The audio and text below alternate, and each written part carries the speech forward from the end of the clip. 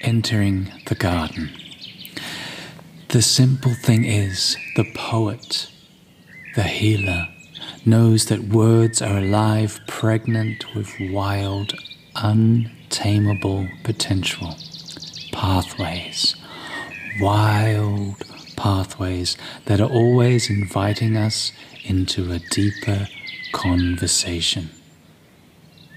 It is time, yes, it is time to rewild our imagination, to seed and prepare the ground that restores our wild alliance within the beating heart of creation.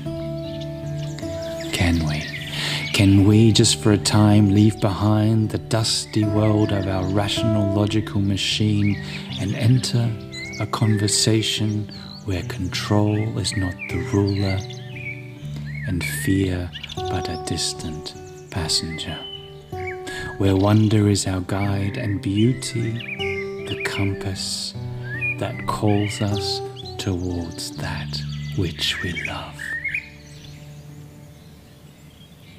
We are the ones called to give voice, called to remember, called to dance and sing, called to stand in truth within the ancient pulsing life that beats in our calls.